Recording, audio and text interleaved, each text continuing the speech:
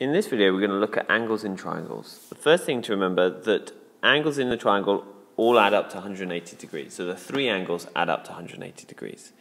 So we're going to use that to work out what the missing angles are in these examples. So taking the first example, what I'm going to do is add the 40 and the 55 together and then take it away from 180 to find out what the green star is. So 40 add 55, it's going to be 0 add 5 is 5, 4 add 5 is 95, so they add to get 95. So if I take them away from 180, that's going to tell me what the green star is. So I need to borrow, 10 take away 5 is 5, 7 take away 9 can't do, so I need to borrow again. 17 take away 9 is 8, and 0 take away 0 is nothing. So green star is 85 degrees. Let's go on to the second example. Now what you need to remember here is that this box here means that this is a right angle, i.e. it's 90 degrees. So I'm going to add my two angles I know about together first, as I did before. So that's going to be 8, and that's going to be 138. And then to find the blue star, I'm going to take 138 away from 180.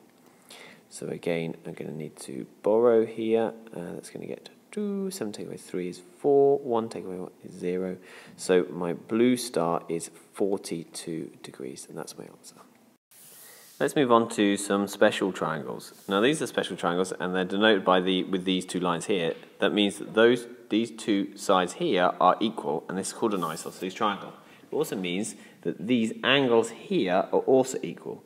So the red circle is 75 degrees in this question.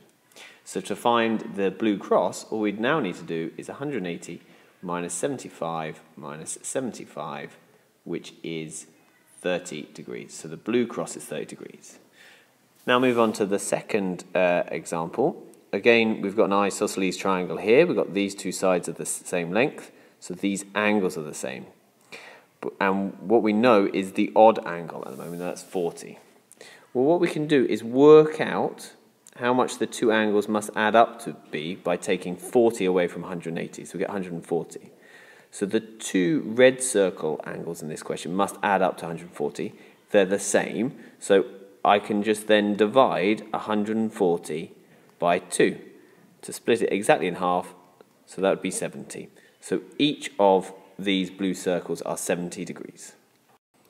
Last question here. This time we're given the fact that the angle is outside this circle. Well, we need to use our knowledge that angles in a straight line is 180. So if this is 120, then this angle here is 60.